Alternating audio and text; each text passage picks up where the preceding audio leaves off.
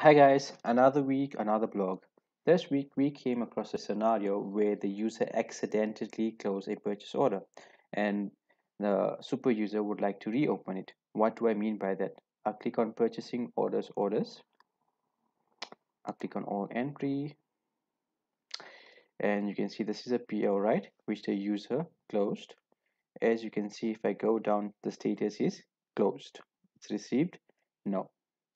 So Sage X3 has standard functionality to reopen the purchase order. I'll click on purchasing. I'll go to orders. I'll click on this function, close and reopen orders. I'll select my site. I have the ability to choose a range to reopen or per supplier, per product. In this example, I would like to reopen this purchase order.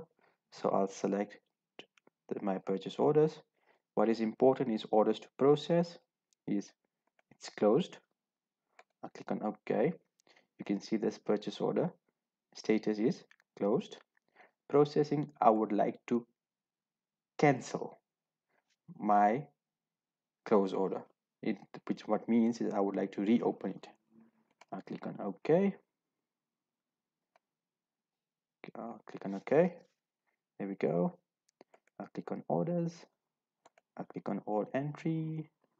I'll go to this purchase order. As you can see, this button is now visible. If I scroll down, the status is gone from no to yes.